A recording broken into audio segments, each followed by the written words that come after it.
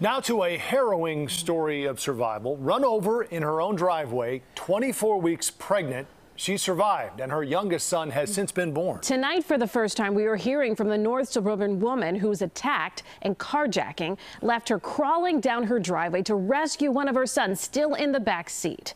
CBS 2's Chris Tye spoke with her today, and Chris, she is now suing her car maker. She is, that's right. She says they failed her when she needed them most to digitally track the car with that 2-year-old in the back. Volkswagen had the technology, but they were unwilling to help in those critical moments until $150 was paid after her trial run had expired.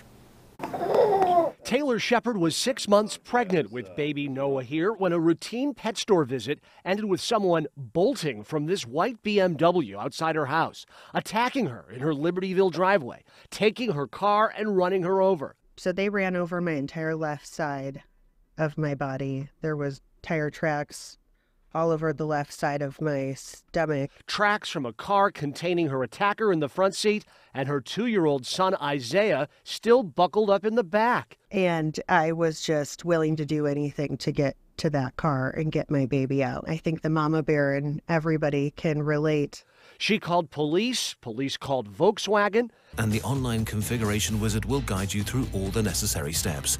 Their CarNet GPS tracking software could provide a real-time location of the vehicle and the 2-year-old. But police were told Taylor's free trial had expired and $150 was needed to help. It kind of boggled my mind, to be honest with you.